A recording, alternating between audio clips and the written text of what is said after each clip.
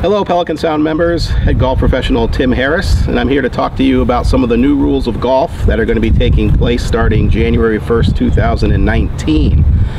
At Pelican Sound, we're going to implement these rules starting November 1st, so we have a little bit of a transition period. We'll call them local rules to kind of get everybody up to speed and used to what these new rules are going to be all about. So when January 1st does roll around, it'll be a pretty smooth transition into these new rules of golf.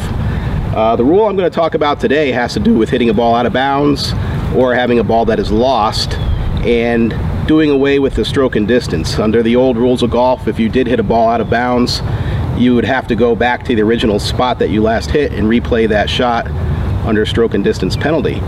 But starting in 2019, as a new local rule for clubs, you can do away with the stroke and distance. So as you can see, we're here on river hole number 9 up the right side. As all of you know, out of bounds goes up the entire right side of the hole, as you can see by the white stake here. So I hit a tee shot and I hit the ball to the right. Didn't quite see if it went out of bounds or not. So I don't have to hit a provisional now. Under the new stroke and distance rule, even if I don't find the golf ball, I can determine where that last crossed the margin. And under penalty of 2 strokes, I can go over to the fairway here. So what I'm going to do is I'm going to make my determination that the ball came in here into these palmetto bushes.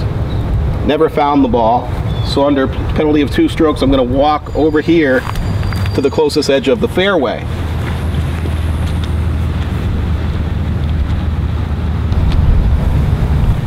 Okay, so now I'm on the closest edge of the fairway, as close to the out of bounds marker that I was at. So what I can do is I can measure 2 club lengths from this edge of the fairway that's directly opposite where the ball last went out of bounds and is not closer to the hole.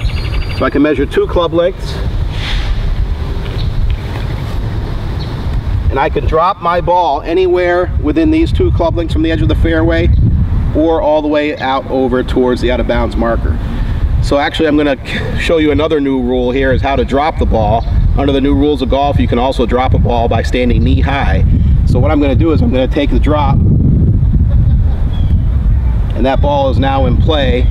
So I hit my tee shot, that was 1, couldn't find the ball, assumed that it went out of bounds. So under penalty of 2 strokes, 2 and 3, I dropped. Now I'll be hitting 4 for my next shot.